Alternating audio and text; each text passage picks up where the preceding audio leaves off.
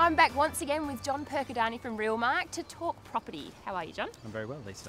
So today I wanted to talk to you about Perth's ever-rising population. Okay. We're heading in the direction towards Melbourne and Sydney. What does this mean in the property world?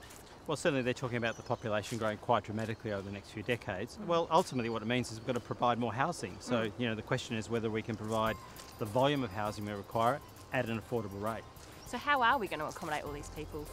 Well, that's a very good question. I mean, obviously the government is certainly encouraging a lot of infill development, but I have some concerns about whether that is going to really satisfy the demand and be the right solution. So what are your concerns you've got about infill?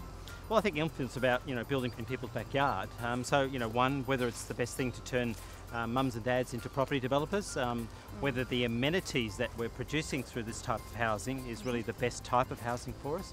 So what do you think the best scenario is? Well, I don't really think I'm qualified to give that answer, but if you look at examples elsewhere, a much higher density developing urban nodes and probably going more vertical, much higher development is probably the way that it's going to end up having to be addressed. Okay, well thanks once again for your time. It's my pleasure. So if you're looking for the advantage, whether you're buying, selling or renting your property, head to realmark.com.au.